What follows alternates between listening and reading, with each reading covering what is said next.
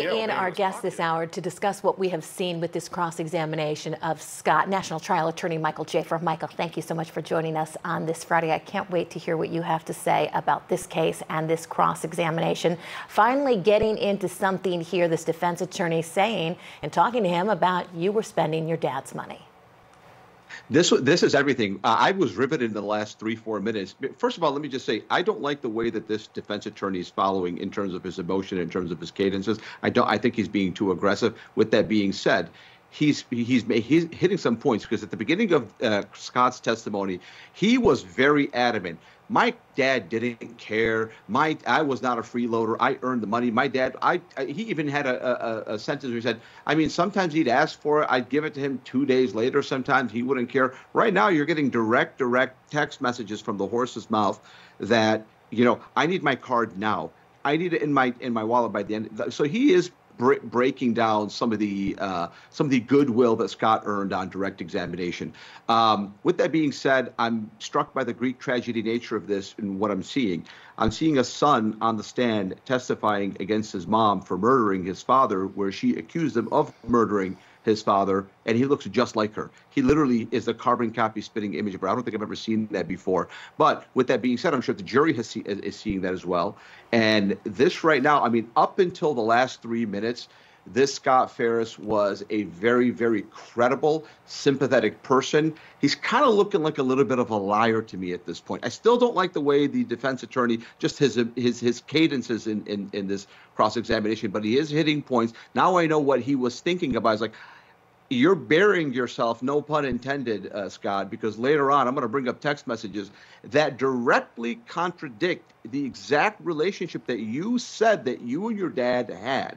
You did not have the relationship you want the jury to believe you had. You did not have the relationship where he just didn't care and gave you a card, spend whatever you want, go golf with your buddies.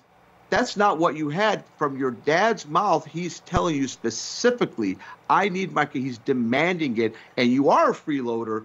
And I know in his closing arguments, the defense attorney is going to say, you can't believe anything he said. His dad was not. He did have a motive, and his motive was to get his dad out of the way. And by the way, he's just as big as his dad. He had more. He had the same access to his dad that his mom had, but the difference is his mom's weighs $130, you know, soaking wet. She can't carry. She's not going to be able to move Gary Ferris, but his son could. Yeah. And his son worked on the farm, and he was a strong farm boy. Yeah, exactly. Yeah, it's getting interesting to say the least. All right, Michael, thank you so much for your insight. All right, finish. We're going to bring in National Trial Attorney Michael Jaafar to talk about what we've been seeing so far. Okay, Michael, I understand what the defense counsel is doing here, and I think he's being very effective with what he's doing, talking about the son possibly being a freeloader, having a motive. But maybe I give my children credit cards, so I think he's making too much out of this. I think he has no choice but to do exactly what he's doing. Again, I wish that his cadence was different. I wish he wasn't as aggressive. He has a type of cadence and aggressiveness that you need when you're cross-examining witnesses that are wearing an orange jumpsuit, like in mob trials, where most of them are serving life sentences and they have a motive, ulterior motive, to testify the way they're testifying. That's not what you have here. What you have here is a son that clearly, the way he emoted on direct examination, looked at the jury and cried. You have to take this one a little bit more coyly, a little bit slowly, but he has to do this. He has no choice but to do it, right? Because think about it. There were only 2 people in that barn that had the access and the means and the time to kill Gary Ferris. It was the person on the stand and his client, the defendant. So he has no choice but to do this. I just wish he was doing it a little bit better. And one thing I'll say is the prosecution, obviously, in any type of a case like this, they want to paint the defendant as a villain. Man, she's helping them out. She's looking at the ceiling. She seems like she doesn't have time to be there. Yesterday, she's wearing really expensive pearls. She looks like she went to, you know, like Saks Fifth Avenue and bought $1 million outfit for this trial. She's really helping him out here, Kelly. She's really helping him out, and she has not emoted at all. Her son is on the stand testifying against her for killing his father. So it's crazy to me.